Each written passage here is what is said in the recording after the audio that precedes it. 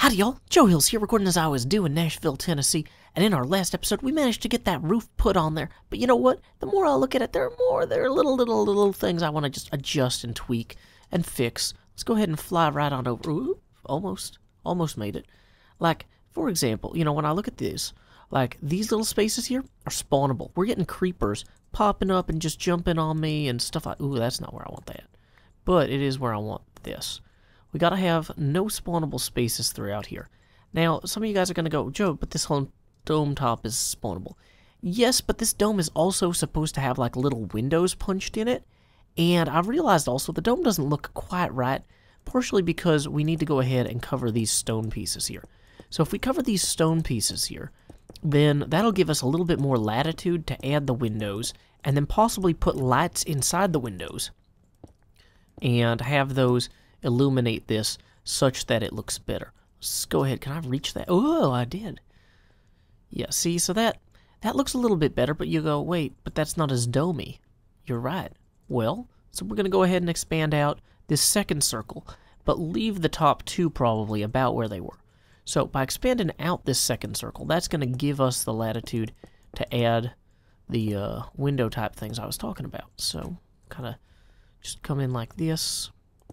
Now, I haven't worked out exactly how I want to get the windows working, but core concept, they should be like these little tiny windows kind of embedded out into, let's go ahead and just touch that up a little. Okay, so they should be like little tiny windows, maybe located like here, and so then like if we were to put a window here and have a torch directly underneath it, how would that look? You know, would that still it still conveys the dome's general shape, but without like necessarily wrecking it or anything. So anyway, we can come in here like so and just apply the same thing generally around the dome. Now, these little windows here, I'm wondering almost if I should use a dark green glass on these. We can come back to that, but actually for how we want these to look from inside, we want to make sure that we're occluding the sky as best we can. So I think that we're going to want to go ahead and stick with the black glass. Now, okay, so then for like pieces like this, maybe I don't know. Actually, I think this should actually intersect the dome. Because that dome goes far enough back on this side. Yeah, it does. Okay, great. So, where were we? We were adding windows to our dome so that the above top side here is going to be sufficiently lit to deter the creeping that we do so detest. Goodbye, creepers. Hello, new sky. Hello, new world. Okay, brave new world that has such tempests in it. We don't want to have a tempest tantrum. At this point, I'm literally just free associating because I have a lot of torches to put in, and I'm also in a little bit of a hurry to record because I had to take my kid to get inoculated and or vaccinated today, and so that ate into my lunchtime that I normally record during. So instead of having like a leisurely 45 minutes to record and then cut down into like 20 to 40 minutes, I'm like, I've got 20 minutes. I better make the most of them. You know, hello, the ground. Just as well, I wanted to grab all these before they despawned, but see, from in here, that actually looks really cool. Okay, there's some elements there that we're going to want to tweak. We also need to come in here and tweak a few other things. Man, it's getting dark already. Okay, before it gets dark, let's finish up top here. Because, oh, wait, that's right. There is a way to get up there. How? I really am going to need to set up a new way to get around here. Speaking of which, while we're up here, let's go ahead and put some purple blocks here. There's our half slab, half slab, half slab to stop those spawning accidents. Of course, this is just barely out of reach, so we're going to go ahead and hop up like so. Okay, great.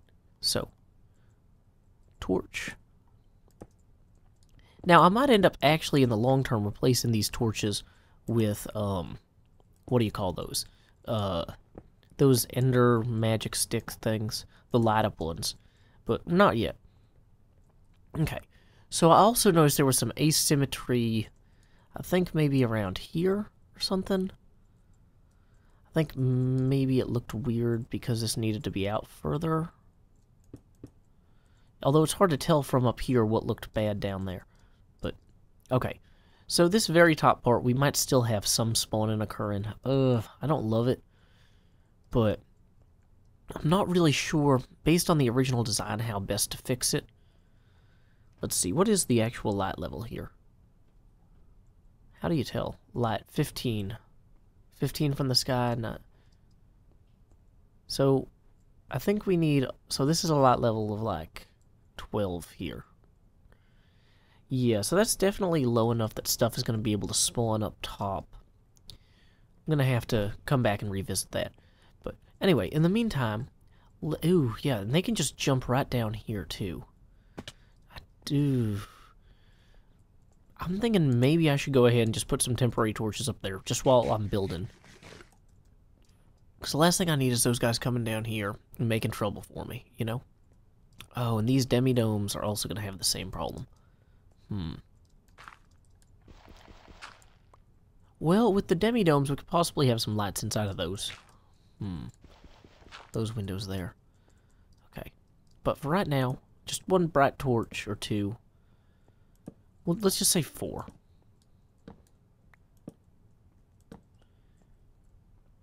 Okay, good enough. That'll light this up for now. I am really feeling like I should extend this out a little bit, though. Just kind of... Just a bit.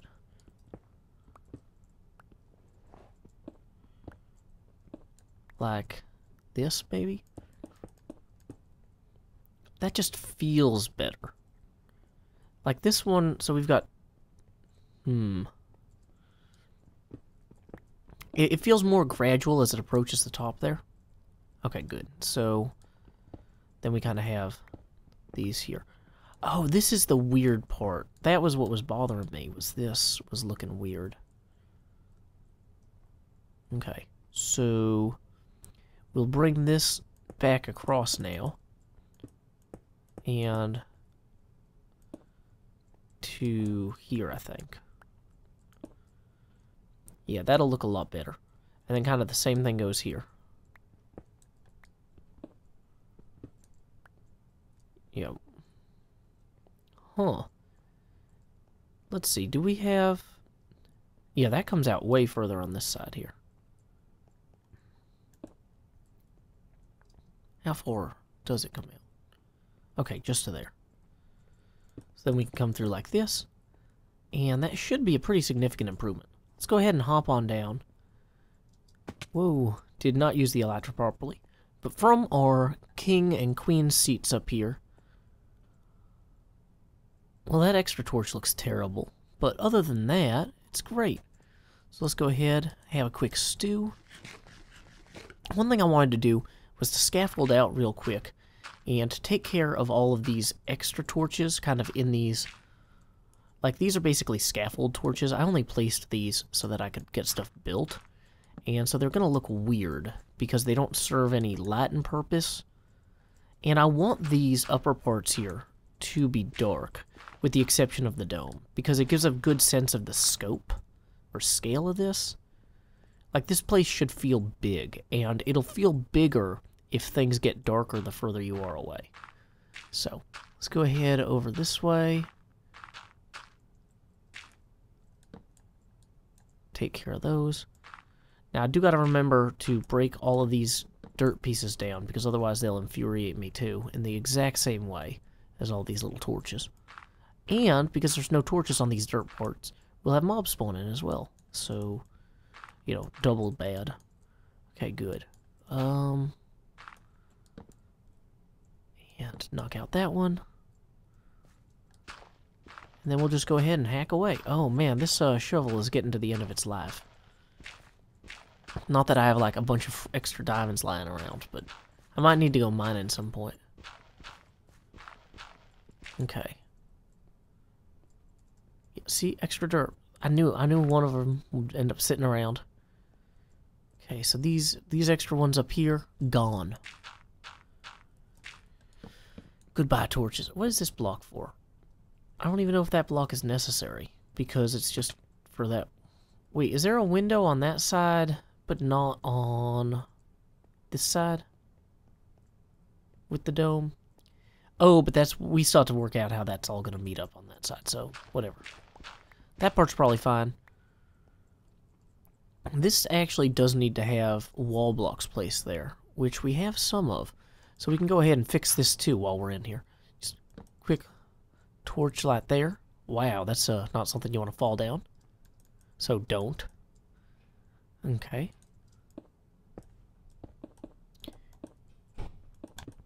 It's amazing how many little things there always are. You're like, oh, the dome's the big hard part. But like, then you're like, oh, and then there's this wall that was never patched up. And there's this archway here that I haven't fully resolved how it should function. Should it function like that? That's a weird way to do that. That's a good way to fall to your death. Let's go ahead and take a look at it from down here with all those extra blocks removed after we pick up these. And get a sense of how this is going. See, that looks pretty good with the exception of that extra endstone block there, which we can easily remove with the magic of ender pearls and pickaxes. And eating our last food. Dang it. Should have brought more food. Don't want to waste the glass.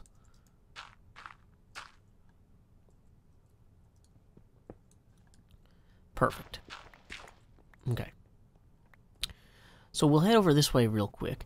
And then I think we're going to go ahead, after we knock this out, I already showed off in the last video that I elevated or maximized the height of those windows there, and I need to do that on every side. There's enough windows that need to be improved on that we're going to have to make a quick stop to grab more glass. But, like I said, I just want to see how all this comes together, because this room has been one of the biggest challenges to think about while planning, and yeah, look at that. That is pretty cool. This is already looking better. Once we get the grid torches out of the floor, it'll be better still. Boom, sunrise is happening.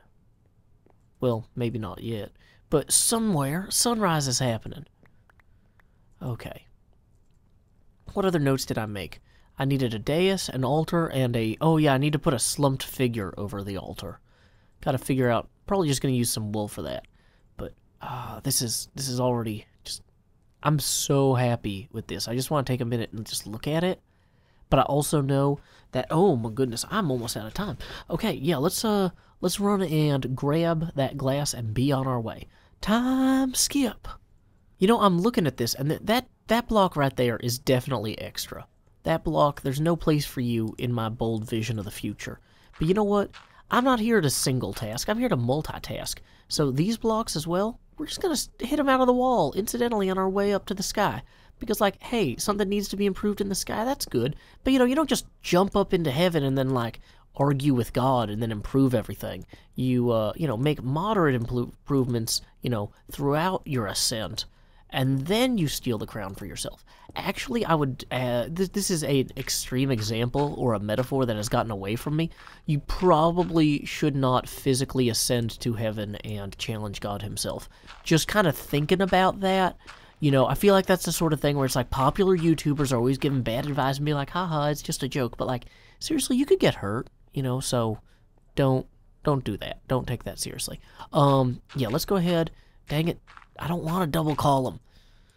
This is not a double rainbow festival, and even if it was, I would want a double rainbow and not a double column. There are only so many things you want two of, like, well, this isn't a Kit Kat commercial, or whatever.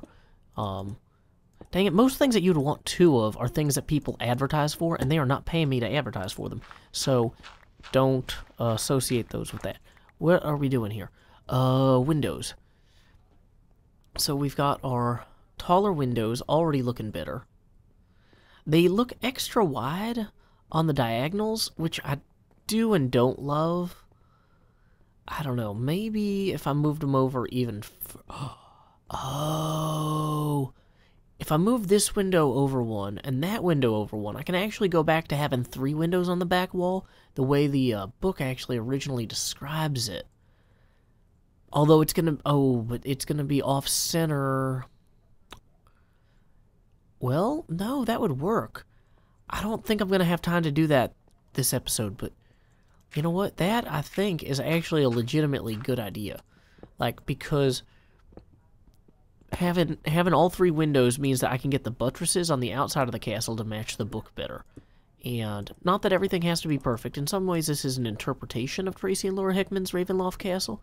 But in other ways, you know, I want to achieve the highest fidelity possible so I can learn the most from their lessons. And also, when you incorporate the windows on the diagonal partially into the occluded part of the wall, that means that the windows don't look so massively wide because the occlusion kind of cuts them off a little bit. So these windows here feel better than these windows because they're completely out. They're not inset at all from the outset. So anyway, let's hop up here, knock out our last window. Whoosh. 1, 2, 3. Boom. There we go. Placing glass and taking pains. Okay. Okay, I'm pretty happy with this now. I think that this space has come together remarkably well. During daylight hours, you can see the ceiling. Ooh, there is a... Yeah, there's some offset issues with the inside of the dome. I'm seeing very clearly from here. But, you know, let's go ahead and hop outside and see how it looks from there before we wrap up. So, up we go. Running around a spiral staircase. And then jumping on rooftops like the Tick. Not Spider-Man, because he doesn't really jump on from rooftop to rooftop. Okay, so let's go ahead and...